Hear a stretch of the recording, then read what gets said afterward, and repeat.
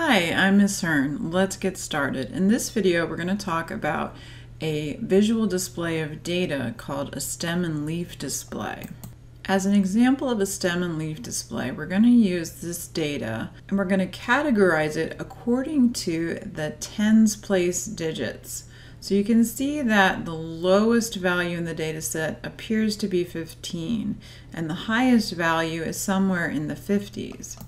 So the stem is going to be the numbers 1, 2, 3, 4, and 5. 10s, 20s, 30s, 40s, and 50s. And then we're going to use the ones place digits and place them next to the correct tens place digits. So for example, the first number 15, which I'm going to cross off because I've used it, is going to give us a 5 next to the 1. The next number is 58, and that gives us an 8 next to the 5. The next number is 37, so we place a 7 next to the 3.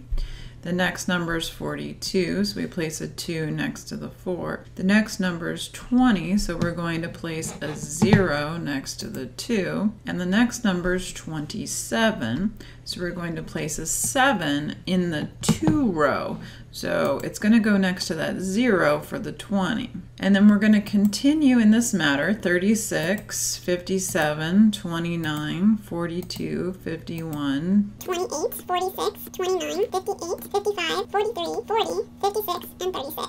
We call these ones place digit the leaves, where the tens place digits are the stems. So that's why this is called a stem and leaf display. You can also have a ranked stem and leaf display where the leaves are placed in numerical order.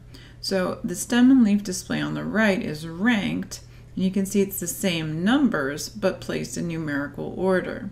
The stem and leaf display conveys the impressions that a histogram would without a drawing. But even better, it also preserves the exact data values. So if you look back at the stem and leaf display, you can tell not only are there more numbers in the 50s, but you can also identify specific numbers like the number 58, which appears twice. I hope you found this video helpful. If you did, please give it a thumbs up. That helps other students to find the video.